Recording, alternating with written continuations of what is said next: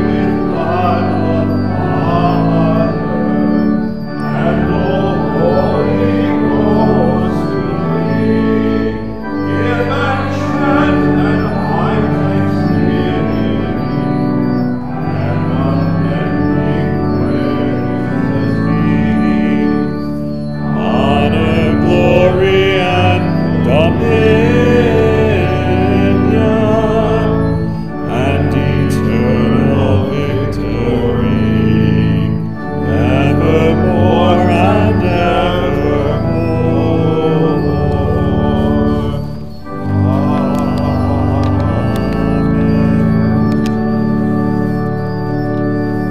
Amen. You may be seated. Well, this year's Midweek sermon series was written by the Reverend Dr. Dale Meyer. And Pastor Meyer led a weekly Bible study at his church in Collinsville, Illinois, that was broadcast on KFUO Lutheran Radio. And then he was tapped to be the Lutheran Hour speaker. And while serving in that role, he also started a television program on Main Street with Dale Meyer. He stepped down as Lutheran Hour speaker in 2001, and in 2005 was called to be the president of Concordia Seminary in St. Louis. Now, I've admired the work of Pastor Meyer for over 30 years, and when I read the sermon series, Location, I asked Pastor Kinney if we could use it for our midweek services this year. So far, we have explored what it is to be behind, but with hope, to be buffeted, but on faith, and sometimes we feel so behind and so buffeted that we don't recognize love when it comes to us. But through God's Word, we are given the love of God by the power of the Holy Spirit. And the Holy Spirit actually puts us in the Father's love that surrounds us. Now, as we have been telling you since December the 1st, the word Advent means coming. But what exactly is it that we are anticipate coming? And should we be filled with hope about what is coming? Well, yes, we should, because we are filled with the hope as we look forward to the second coming of Jesus, when we will see Christ face to face on Judgment Day. Now, I know that the phrase Judgment Day sounds rather ominous, but for those of us who know Jesus Christ as our Lord and Savior, Judgment Day will be a glorious day, because we are located on faith, on the objective, Christ-centered truth that God teaches in the Bible. Location, location, location. Faith, hope, and tonight, love. Sometimes we feel so far behind and so buffeted by tough things in life that we can't control, that we don't always recognize love when it comes. Even Jesus' cousin, John the Baptist, who knew better than almost everyone else who Jesus was, seems to have questioned if Jesus is really the Messiah. But can you blame him? He's in jail. Maybe because he had nothing but time to reflect, he wondered if Jesus of Nazareth really was the coming one. Or maybe John was convinced, but he saw that his disciples doubted that Jesus is the Messiah. But either way, John sends some of his disciples to interview Jesus. Are you the one who is to come, or shall we look for another? Jesus answered, what do you see and hear? And then Jesus gives a list of all the things that he's doing. The blind receive their sight, the lame walk, lepers are cleansed, the deaf hear, the dead are raised up, and the poor have good news preached to them. In other words, Jesus says, John, if you're wondering if I am the one whom the Father promised to send, look and listen to what you see me doing and hear me saying. Now, John wouldn't be the only one with doubts. Philip said to him, Lord, show us the Father, and it is enough for us. Jesus said to him, have I been with you so long, and you still don't know me, Philip? Whoever has seen me has seen the Father. How can you say, show us the Father? Do you not believe that I am in the Father and the Father is in me? The words that I say to you, I do not speak on my own authority, but the Father who dwells in me does his works. Believe me that I am in the Father and the Father is in me, or else believe on account of the works themselves. This exchange recorded in John 14. If you have your doubts, and let's face it, we all do at times, know that you are in good company. Jesus' own cousin, his own disciples doubted. We are all rocked by what happens in life, and this can shake our confidence and our hope greatly. So the Advent challenge for us is to get to a sane and safe place, a location where we know we are surrounded by the Father's love. For us, that's a place, a location for our souls, where we see the evidence that we are surrounded by the Father's love, even in the midst of all the stuff that seems to run over us in life.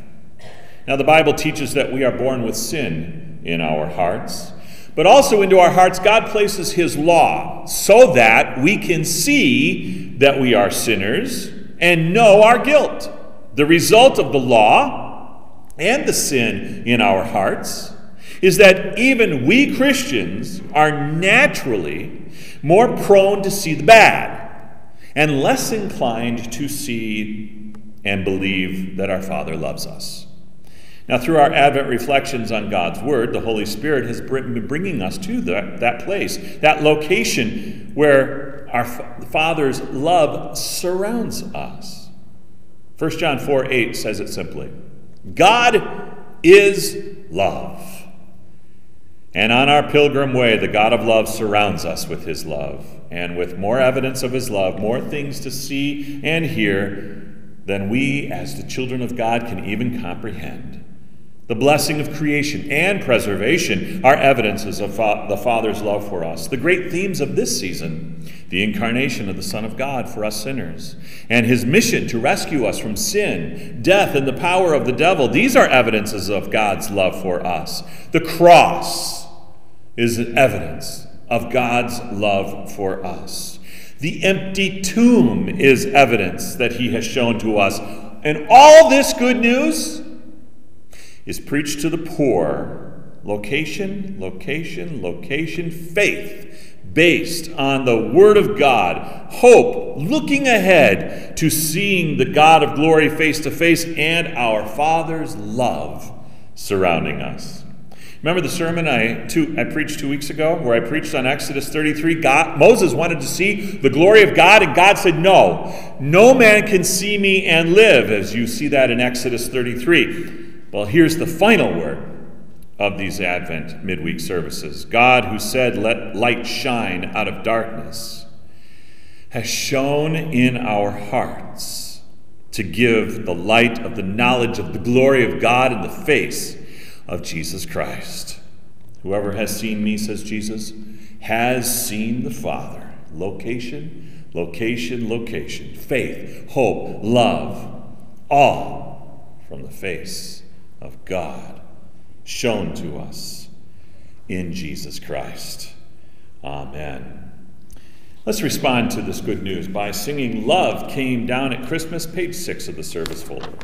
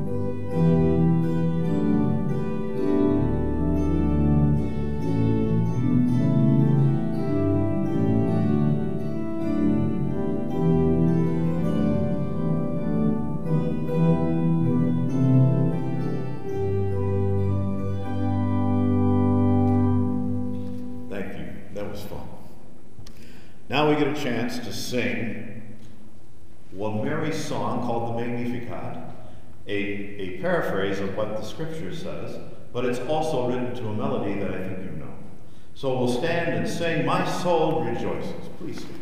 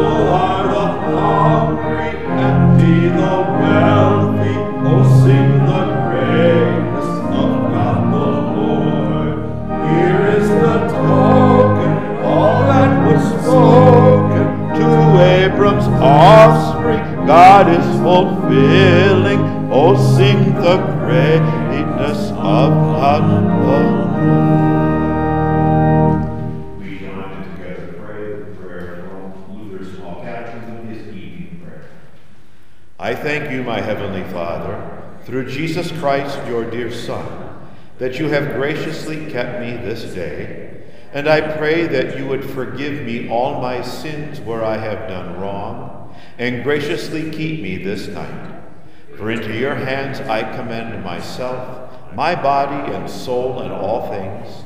Let your holy angel be with me, that the evil foe may have no power over me.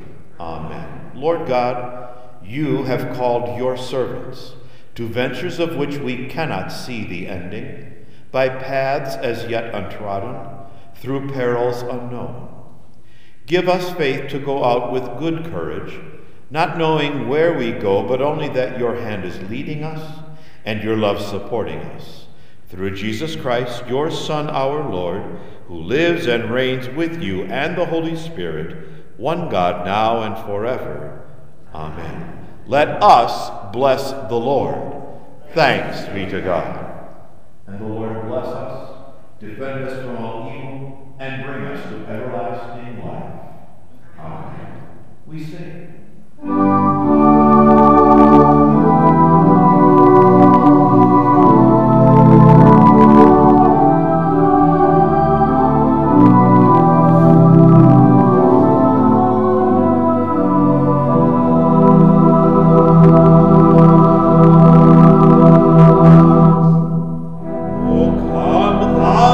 Spring